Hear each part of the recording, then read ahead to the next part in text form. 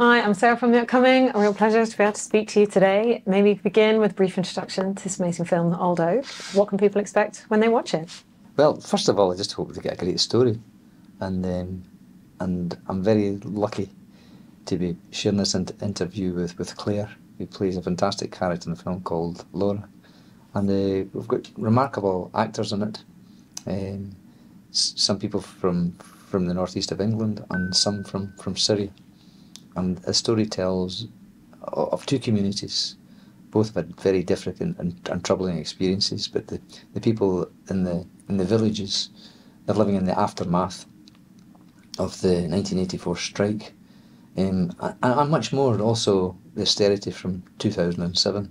The banks have closed down, the post office have closed down, the swimming pools, the fire brigade, the police, everything is pulled back.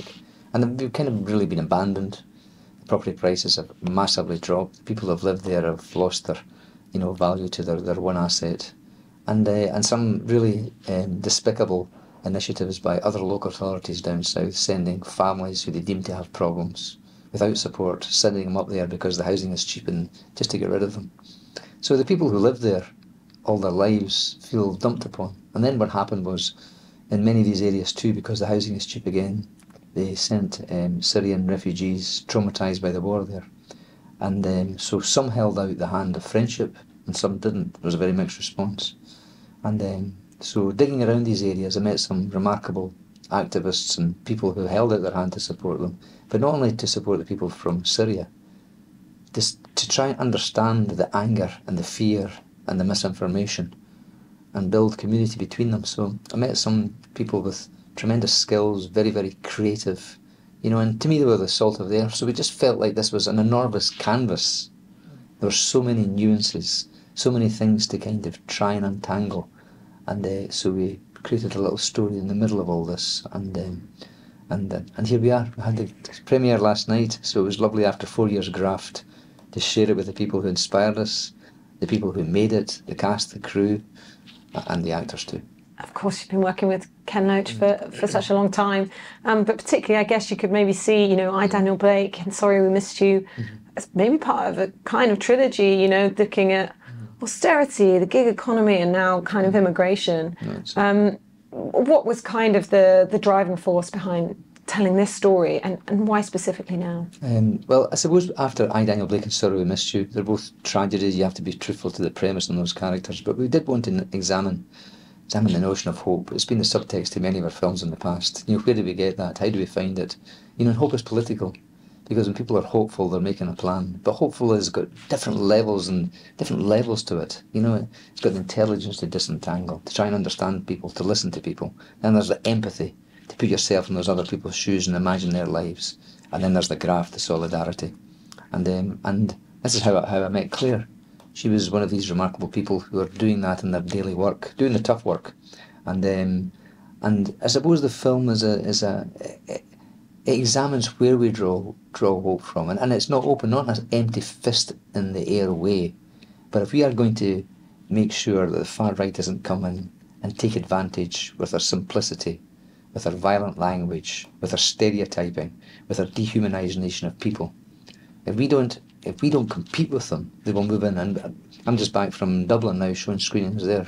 There's teams of right-wing organisers there demonstrating outside hostels, terrorising already terrified people, telling lies about them, misinformation, attacking them. So is that the world we want to live in? So we have to compete with them. And I met some brilliant people who were doing that. Tell us a bit about your relationship with Ken Loach, his films, and how you've kind of, I guess, orbited like his work, and then finally having the chance to take on a role in this film.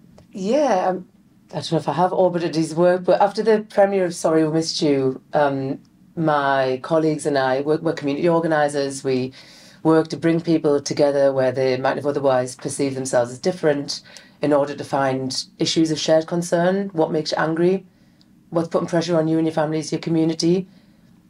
Find out what people have in common, help them organise around those justice issues. That's kind of my day job. And we knew that we had something to offer into the space of people coming out of, I, Daniel Blake, but also, and especially Sorry We Missed You, people coming out feeling angry, frustrated, what am I going to do? to act in competition to the far right. I love the idea of me being in competition with the far right. That's my kind of reason for being, I think, as a mixed race working class lass from Sunderland.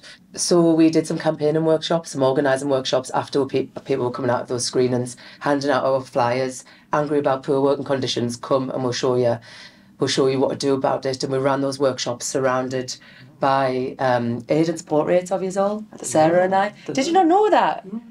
I thought that's how Sarah knew you.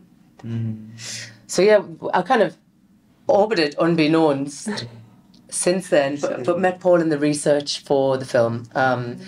Was introduced to Paul when I was a community organiser still, but by a colleague who was aware of a previous job I had working with young people who have been drawn into the politics of the far right.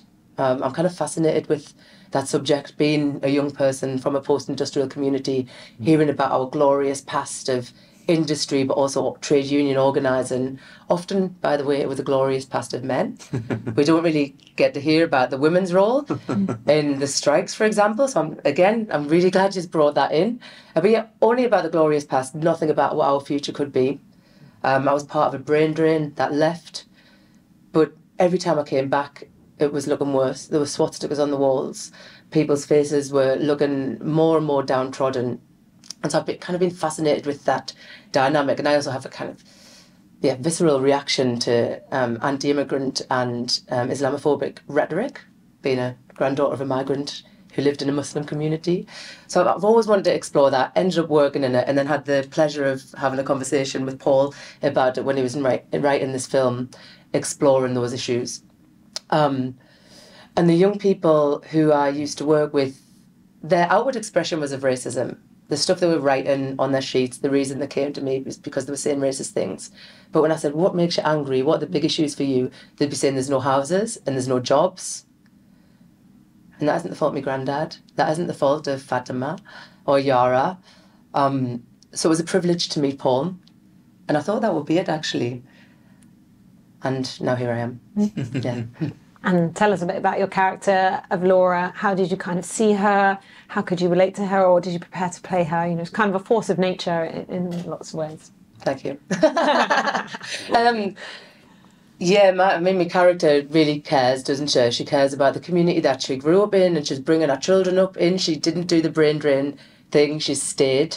I met people when we were preparing for the film from Easington, from Merton, who had stayed and they'd fought. And I like to think that although I left, I've come back and I'm fighting. And I brought their spirit and hopefully a bit of mine into the character as well. But not only is she fighting for her own community, she just hasn't got this kind of charity begins at home and only look after your own approach. She sees a shared humanity in the people who've arrived into the space because they're fleeing war and persecution. I would like to think she's also seeing that shared humanity in migrants who come for economic purposes as well, because also human. Lots of British people migrate for economic purposes. I've done it. Still human. So she's trying to find those spaces of solidarity, of shared humanity. That's why she's in the film, isn't it? I like to think that I'm not too dissimilar to Laura, even if she makes some decisions that I maybe wouldn't. And in terms of what you hope people take away from the film, it does feel like, you know, this issue, whether or not we want it to, it just keeps coming back as the main thing that seems to be dividing us as a country, you know, being forced down our throats in a way by the political narratives. So it feels like one that's it's really urgent to unpack, but a lot of people maybe are a bit afraid of tackling it. And that's why films like this are brave. And perhaps, you know, it's not as easy to say there's the good guys and the bad guys, you know, and villainising people doesn't help. Actually, it's perhaps, you know, giving that sense of hope and hopefully that sense of shared humanity, which is really crucial. I think the idea, as I've been thinking about the film, that's been particularly resonating with me is that there aren't necessarily bad people. There are bad politics and bad policies and 40 years of political and economic disenfranchisement and the systemic negligence to teach people about our politics and our country, the legacy of colonialism and to date. And we could go into all that. People probably wouldn't watch it. To see that manifest through a character like Charlie, I think was quite important. People expect characters like Laura, people like me, to be like right on. on the sides of, I would like to think that we're on the sides of both.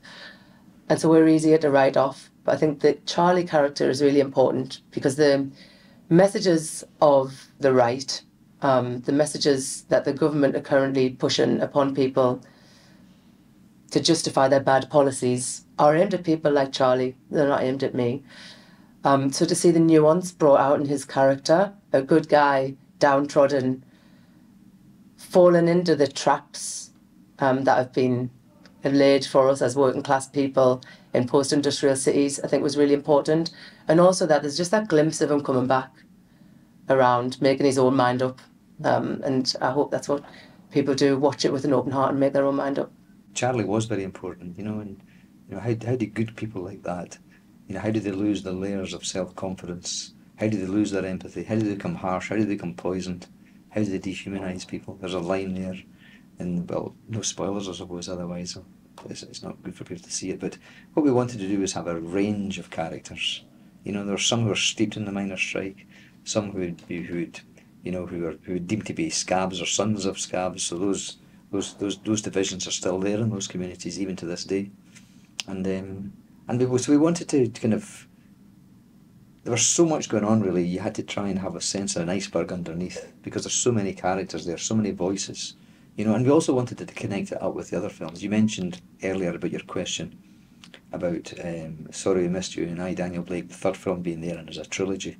And we wanted to try and weave in notions there as well, because I don't think you can understand the world of I, Daniel Blake as systematic cruelty against someone in need, or how someone works a 12 or a 14-hour day in a gig economy, thinking he's an entrepreneur of the road, a warrior of the road, disenfranchised, separated from other workers. Unless you understand what was lost with that 1984 strike, people had an 8-hour day there. How many people would bite your hand off today for an 18-hour day? I wouldn't be surprised if you were a freelancer. I don't want to assume it, but you don't get paid for your travelling time. Look at all the healthcare workers doing the most important work that they can do, looking after our oldest and most vulnerable people. They get paid 2 hours in the morning, 3 hours at lunchtime, another 3 hours in the evening or whatever. Getting text the day before or even in the afternoon to say what your hours will be. How did we lose that control? And the right, in fact, there was an interview today in one of the radio BBC programmes. It was almost like the implication is that, well, that's like nature. It's like the weather. That's the way the world is, and you have to accept it. No, we don't have to accept it. It's political choices. It's like Claire said. It's systematic. Poverty is a choice. We've got the two child welfare policies just now, shamefully implemented by the Tories, and doubly shamefully, Starmer will not go back on that. Now that condemns hundreds of thousands of children to hunger. By just one signing of a pen and changing that legislation, that would take lots of people out of hunger. Scotland have done it. They've got a £25 voucher scheme. They give that to every child on welfare. And the wonderful Danny Dorling, a brilliant professor at Oxford, one of the sharpest academics he had, I saw his presentation, and he said that £25 voucher sounds small, it's enormous. He said it was the biggest piece of social engineering in the last 40 years. That could be implemented tomorrow, and many, many hundreds of thousands of children and families could be taken out of hunger. So it's a political choice, it's not the weather. So how did that happen? We lost that. The anti-trade union legislation of the Tories, backed of course by Blair, who didn't change one dot of it.